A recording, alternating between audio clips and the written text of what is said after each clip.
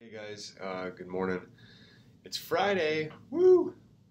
Me and the family are going to be heading out for some camping. I'm super excited about. But listen, I want to share a few quick thoughts I had to follow up on the video that I made the other day. And so, transitioning from the topic of is life happening to you or is life happening through you? And then I spent a few sessions talking about the lens that we have control over in our lives, the lens that we choose to view the world and ourselves through. And again, this whole thing is just from my experience. It's only what I've gone through, what I've experienced, and the thought processes and all of that that I've had in the middle of it. So this is one thing that I did want to share with you, and I think it at least was really really cool and powerful in my life. So if somebody wants to get into, I talked about it in my last video about how in my past I wasn't in really good shape or anything like that. If you want to, we all know, if you want to get in good shape, it's pretty much been proven that there isn't a magic pill. There isn't some quick way, cheat mechanism.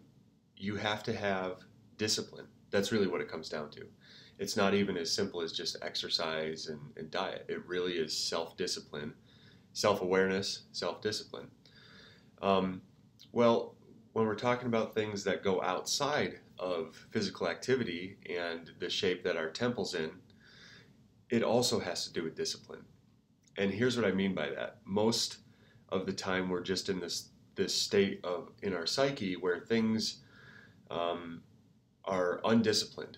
We kind of associate and become every thought that pops into our head. So whether you start your day with a bad thought, have a negative or a not a good night's sleep, or whatever, those thoughts come in, and we immediately don't do any exercise. Like we know we have to do for our bodies, we for some reason don't believe we have to do that for mind, body, and spirit. But for me, I needed to really, really work on exercising my mind and not just associating with every thought that pops in my head or every feeling and just be tossed to and fro like some kind of, some kind of little leaf in a river or a lake, and every ripple that comes along, it gets swept away with it. And here's how it was kind of shared with me, or that the universe, God, creator, whatever you call that source, this is how it was shared with me. That you have to exercise discipline in the same manner that you have to exercise physical discipline for your temple. And it starts with this, that you have to change the way that you think.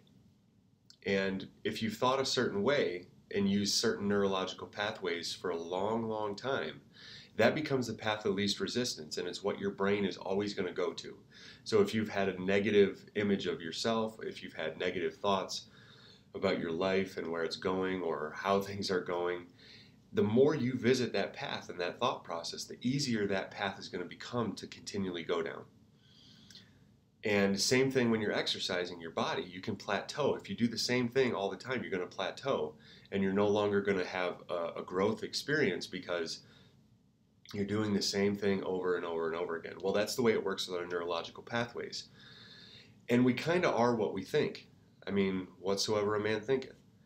And you can use whatever rendition of that you want, but our thoughts are powerful, our words are powerful.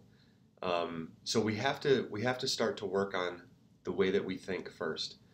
If we can change the way slowly by exercising self-discipline, the way that we think, we can in turn, this is how it worked for me, we can in turn change the way that we talk. And we know enough about talking that literally spelling or spell casting, even the word grammar in French, grammaire, I think that's how you say it. I don't know. But I at least have studied the root of the word, and it basically means spell casting. And that we know that our words are powerful. We know that our words have creative potential. But yet we don't watch the way that we speak about ourselves and others or about our life. So we have to slow the way we think. We have to change the way we think. Choose to discipline what comes into our brains and how we express it. And if a thought comes in, we don't have to automatically emotionally associate with it and believe that's our current state. You can step back from a thought and just become an observer and go, that's interesting. Why do I feel that way? Or, why am I thinking that way about myself or this situation? So if you can change the way you think, you can change the way you talk. And if you change the way you talk, it'll start to change the way that you actually believe about yourself and the world. At least that's what happened for me. So I had to change the way I was thinking. And then that started to create a development of, okay, I don't have to think this way. I also don't have to speak this way. And then after that, once you change your language, you can change what you believe about yourself and about the world. And once you change what you believe about yourself and about the world that you're living in, then you can start to act differently. But until you believe differently than you currently feel right now about yourself, your situation, or your relationships or whatever, you can't change them because you're stuck in a belief pattern and a mindset about them. So change the way you think, which helps you change the way you talk. When you start talking differently, you're casting a different spell. You're casting a different purpose and a different pattern into your life.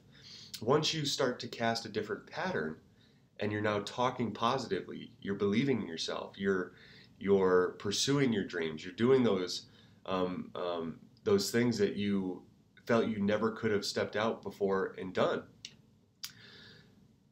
And you're believing differently. Now that you're believing differently, you're going to start acting differently.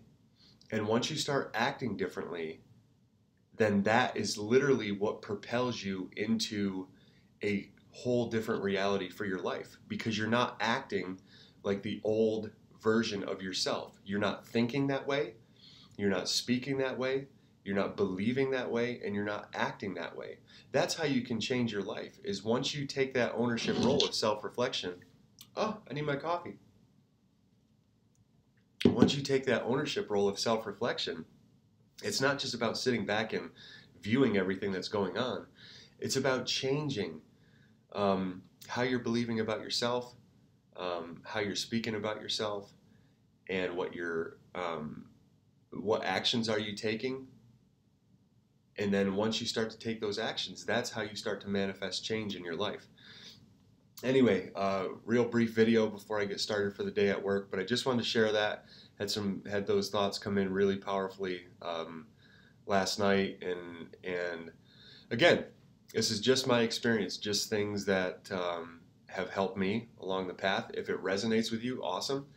If it doesn't, awesome. I have no other agenda than to just share my experience and speak about it. Not be afraid to speak about it. So that's where I'm going to stop for today. Got a camping trip coming up. Hopefully I can get more content out on either Saturday night or Sunday afternoon. All right, guys, thanks. See you later.